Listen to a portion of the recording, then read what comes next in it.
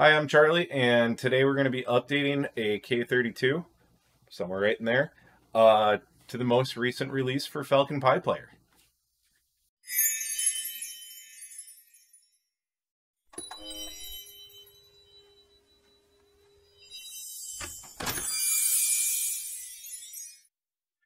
Installing FPP is pretty simple, only takes a few clicks. It will take a little while for the updates to happen. Today we're going to be updating a BeagleBone Black that is running my K32, but this process will work for any Pi BeagleBone style that you have, or really anything running FPP. It's going to be about the same. So with that, let's get going. So here I have FPP open on my K32. We're currently running version 5.3. We can see that in the upper corner. We'll zoom in a little bit here. And so we need to get to the version. There's two ways, or to the About page. There's two ways to do that. You can click on the V5.3 in the upper left-hand corner next to the FPP logo. That'll bring you there, or by going to Help and About. That will bring you to the About page as well.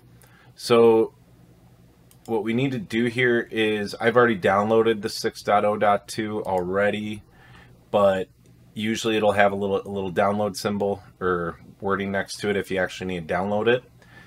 If you do not have that, that means that it's already downloaded, and this process will go a little quicker. Usually if you change versions, it won't delete a different one. It just will require you to download ones that you have not installed before. So we're going to click this Upgrade OS button. It's going to ask us, are we sure we want to do this? It can take a long time. It's recommended to make a backup. A lot of this comes directly from X-Lights. I'm not too concerned about making a backup here, so I'm going to click OK. And normally it would start with a download first. However, since I already have it downloaded, this is going to go walk away for about 10-15 minutes and come back and see where this is at. But we will fast forward this for you. Okay, so we just finished up there. It is currently rebooting. That's going to take a couple minutes for it to reboot. And I'm going to refresh my page. Hopefully it comes up soon. One thing to note is, after a big OS update, if you do not have a static IP set on your router, it very easily could jump to a new IP address. So if you get a site can't be reached error like this one, you might need to go into your router or look at the screen on the BeagleBone to see what IP it was assigned. I have this static IP assigned on my router, so this shouldn't cause any issues here. And it looks like we're up and running here. So there's one last thing that I want to do.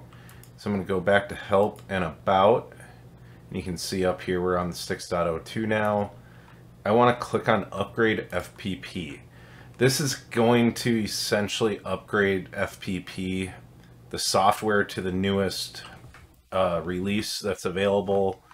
I found that this sometimes helps with small issues like the FPPD not running all the time. This can sometimes fix it. But once this is done, you are all updated and ready to go for the season. Thanks for watching. Have a great day.